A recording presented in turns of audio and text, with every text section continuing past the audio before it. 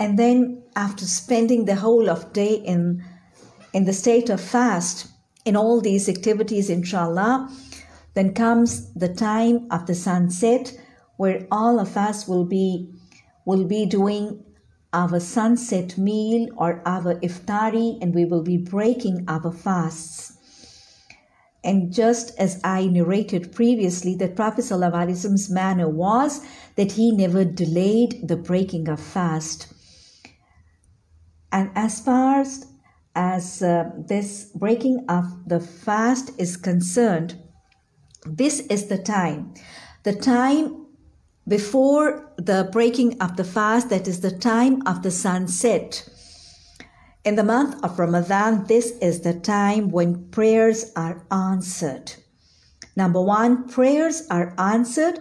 And number two, this is the time when Allah subhanahu wa ta'ala releases his bondsmen from the hellfire. So we need to plan. We need to very carefully plan.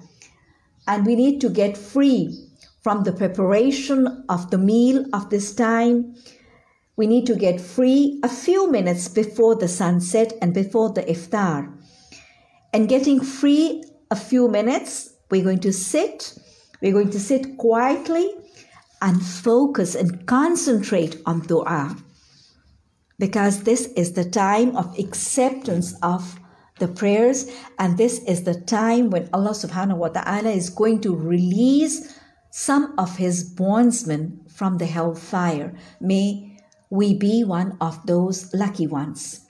So we are going to pray for many things other which you want to pray, but we are definitely, all of us, we're going to pray. Number one, for forgiveness. Forgiveness of all of our previous sins. Number two, release from hell. And number three, being rewarded with the entrance to Jannah.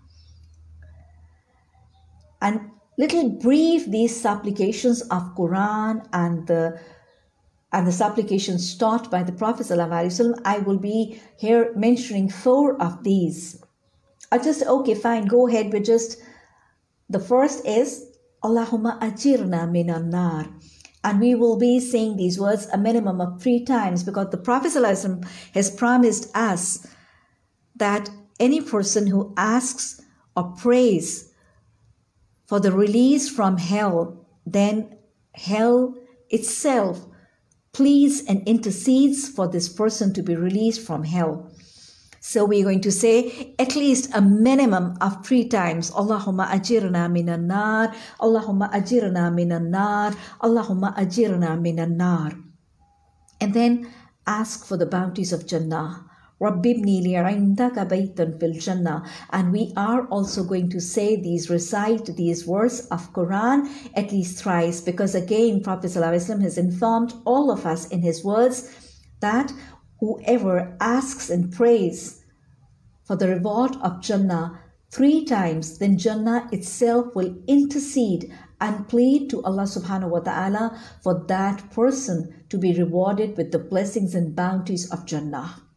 So 3 times. And then seeking forgiveness for the sins is a Quranic supplication. Rabbighfir warham wa anta khairur rahimin.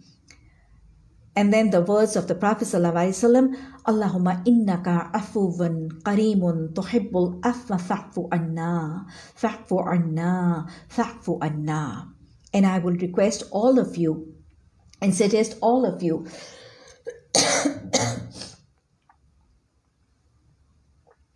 and I will request and suggest all of you to recite these verses and words loudly, so that all of our family members around us, our husbands, our children, all of them around us, they get to hear, and they slowly and steadily will be reciting, and then they will learn it by heart, and then inshallah, after we have passed away, they will carry on the sunnahs of the Prophet sallallahu alaihi wasallam.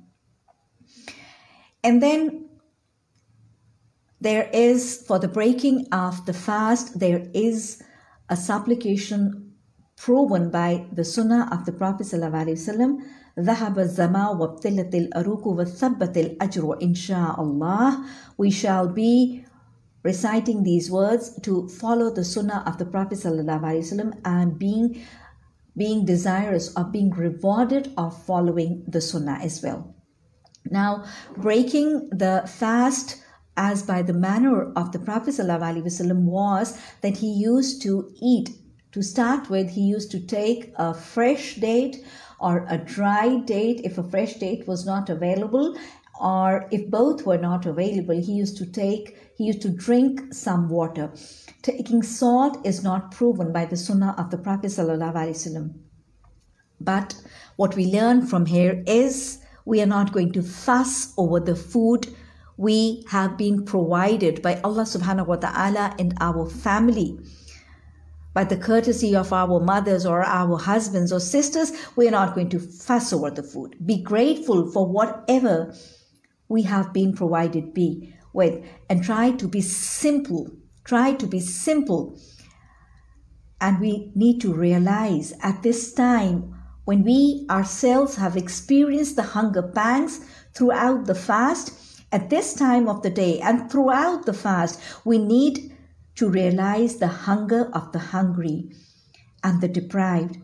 And we need to remember and care the thirst of those who are deprived of clean, pure, cool water or drinks. and then we all should also try to provide food and drinks to our fellow beings for breaking their fast, because this will also be a source of reward as much as fasting itself.